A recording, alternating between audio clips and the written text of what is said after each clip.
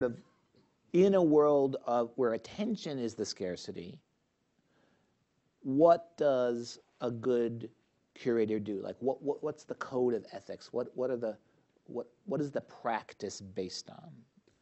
And I haven't really thought a lot about that, but I think there are a few starting points. One of them is you respect people's time. That's probably the most important one. You respect people's time. You don't waste their time, right? And you help them save time. I often tell my students, the simplest way to create value in journalism is to save the user time.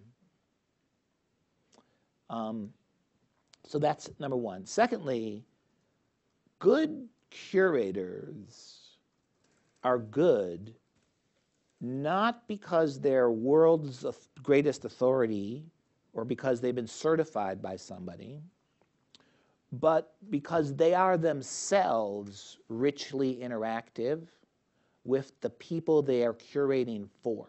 So that would be the second thing.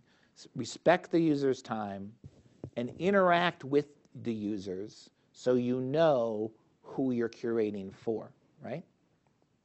That person, in other words, has to be very two-way. Third is we can use data to help us. So because we have good data about what people actually use that we're putting out, we have to learn how to read that data without becoming enslaved to it, right? So smart uses of the data help us be better curators.